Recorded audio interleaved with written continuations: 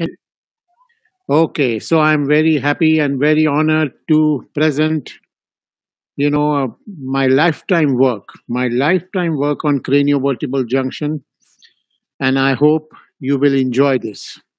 So I will, craniovertebral junction is very important for neurosurgeons and for spine surgeons and those who want to do complex spine because it is highly result oriented. These kind of complex cases, you can give new life. You can absolutely give new life. You can give new neck, and you can give new hands. You can give new legs, and you can give breathing.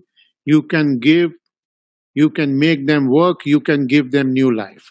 On the other hand, if you do not understand craniovertebral junction and you try to operate these cases, you can kill them, you can make them worse, and you can devastate them. So it is important for us to understand craniovertebral junction.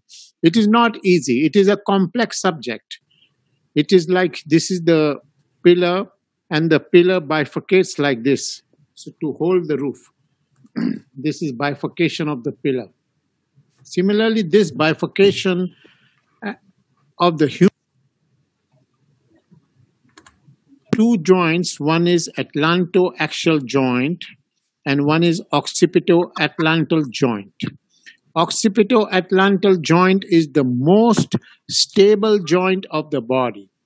Atlantoaxial joint is the most mobile joint of the body, most mobile.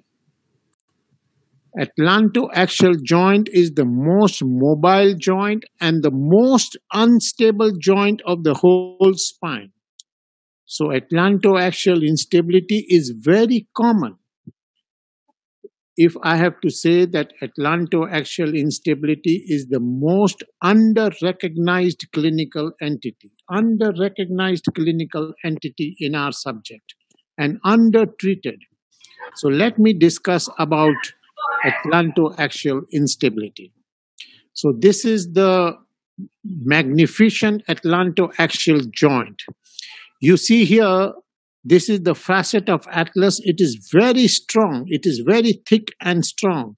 Next to teeth, this is the strongest bone of the whole spine, C1 facet. See the number of ligaments at